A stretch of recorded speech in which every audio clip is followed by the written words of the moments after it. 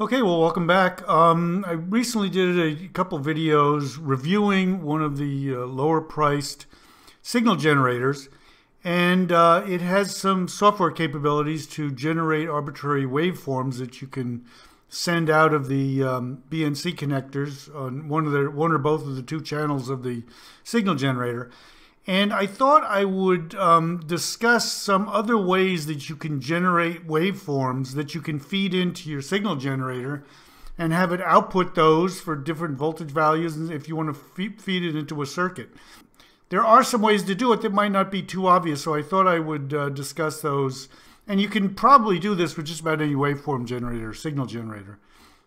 So what I have here is for the signal generator, the Coolertron that we reviewed before, the arbitrary waveform tab, where you can generate an arbitrary waveform, and you can open and save a file to disk.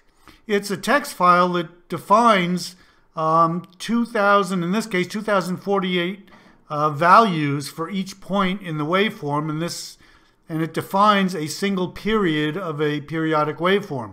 So basically it's very simple. It's a text file. It's got 2048 values, and any way you can generate the waveform and feed it into this, or generate a text file from it, is easy. You just save it as a text file, and then you can open and bring it in here and send it out the outputs of your signal generator.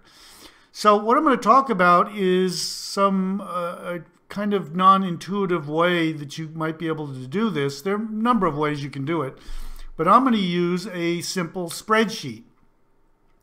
And what we're going to do, I've got here a Excel spreadsheet. You can use OpenOffice, you can use any of the free spreadsheet software, but I'm using Excel.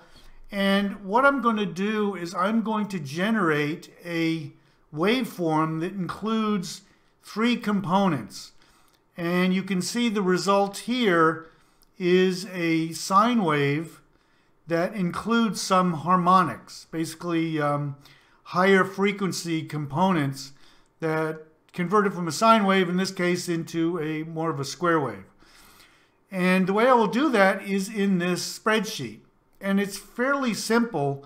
As I mentioned, your definition of your waveform is just 2048 numbers. And what I've got here is in my spreadsheet, you can see I scroll down, I've got 2048 rows, and each row defines a time and a value, another time and another value, okay? So what I've got is a 2048 samples for this simple sine wave. And I've chosen a 60 hertz sine wave. And you can see I've got it up here. The frequency is 60 hertz, and I've got 2,000 samples, or the total period of this is 1 over 60, or 16.67 milliseconds. And you can see it goes over here to 0.0167 milliseconds, which means each sample corresponds to a little over 8 microseconds. Okay, so there's 2048 values defining the sine wave. Each value is an increment of about 8 microseconds, okay?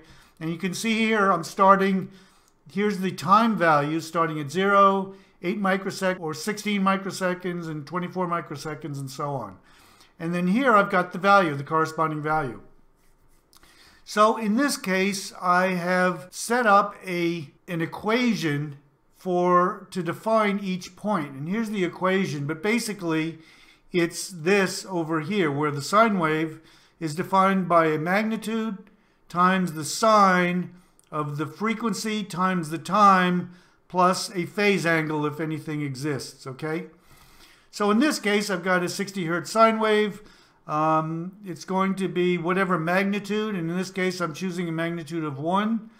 So it's 1 times sine omega, which is 2 pi times 60. And it fills in the t for each point. And then if I have a phase angle, I can add it in here. Here I've got a 0 phase angle. So the goal here is to be able to generate just about any waveform you want. In this case, I've got a simple sine wave. But depending on how complex your equation is for each point in the sine wave, you can make it very complex. And in this case, what I've done is I'm adding three components, three sine wave components of different frequencies, and I could also have different phase angles. All right? And what I want to do is have my primary, my 60 hertz, plus what's called a third harmonic, which is 3 times 60 or 180 hertz component, and then a fifth harmonic component, which is 5 times 60 or 300 hertz. So I can add those three components together in this spreadsheet, and it will automatically update each value. All right?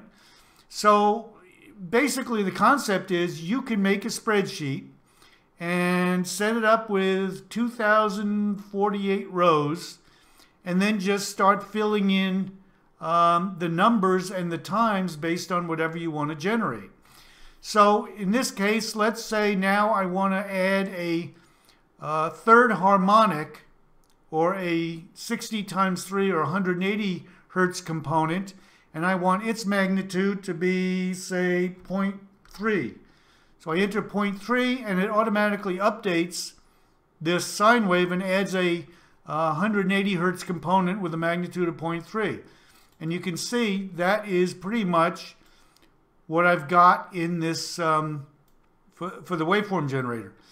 So basically what I can do is, now that I've got that, I can just select this entire column, copy it, paste it into a text file, save it, and then just load it or open it here, and it will take all those, just the values, and it will assign them to these 248 points.